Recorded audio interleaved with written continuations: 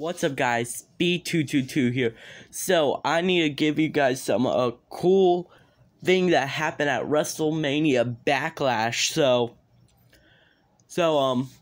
When because Miz and Damian Priest had a lumberjack match. Then John Morrison opened up the door for all the lumberjacks, and there was a bunch of zombies. So there's a zombie apocalypse at WrestleMania Backlash.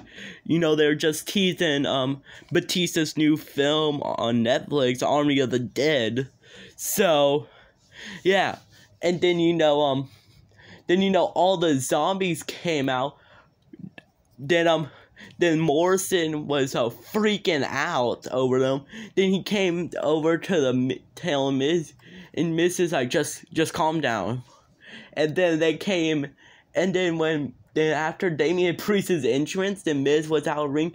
Then all the zombies came out and freaking out Miz.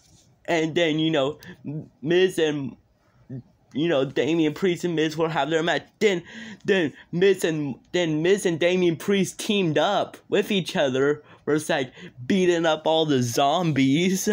And then after that, Morrison took down some of the zombies too. Then after